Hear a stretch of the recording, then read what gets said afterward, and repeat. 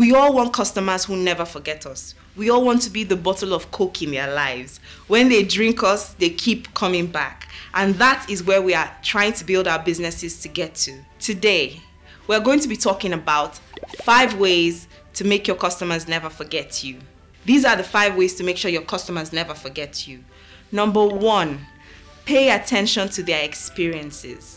Every customer has an experience when they interact with your product. You need to be able to know their touch points. Touch points are the places where customers interact with you.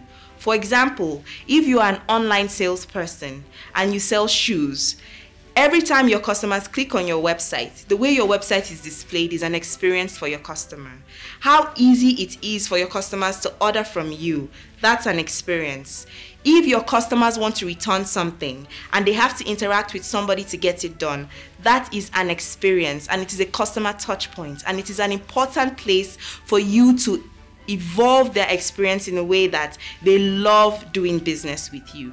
Number 2, be consistent with your quality. Be like a loaf of bread. When they eat your bread, they have a particular feeling, and they want to replicate that feeling every time they eat that loaf of bread. That's the way you need to be. Don't be like those businesses that start out very great, but as time goes on and as the customers increase, the experience gets worse and worse for their customers. We want you to be consistent with your quality. If the quality is premium, keep the quality premium. If the quality is in the middle of the line, then keep it that way. You can always improve experiences, and you can always improve quality. Number 3, do not forget your customers, and your customers will not forget you.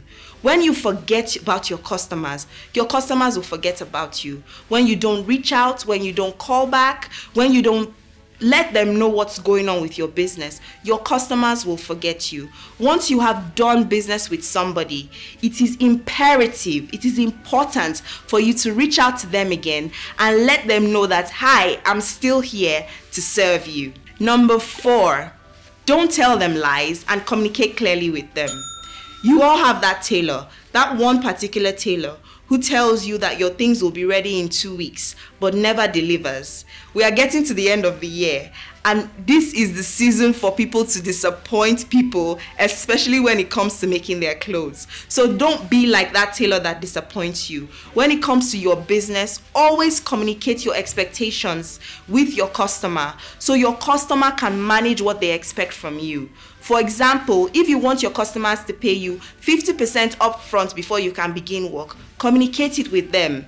Don't leave it to the wind and then tell the customer, oh, because you didn't pay me, that's why I didn't do the work. It's very disappointing, and I can guarantee you that they will not come back to work with you next time. So make sure you communicate clearly with them. It is best if you can under-promise and over-deliver. So make sure that you are making promises that you can hit and hit and hit again another time in a very good way for your customers. Number 5, follow up with your customers, especially after you've solved the problem for them. Follow up with them. Make sure that they are satisfied with their solution and they are feeling comfortable with coming back again with you. If possible, apologize to them when you have done something wrong so your customers know that they are interacting with a human being who cares about them, not just their money.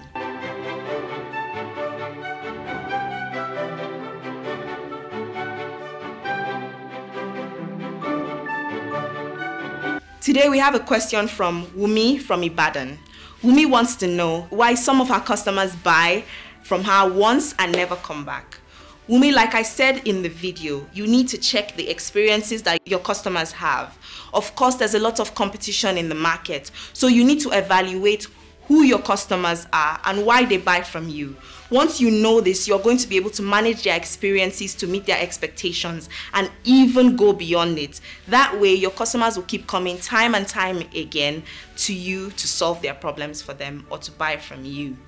Thank you for watching the 5-Minute Entrepreneur.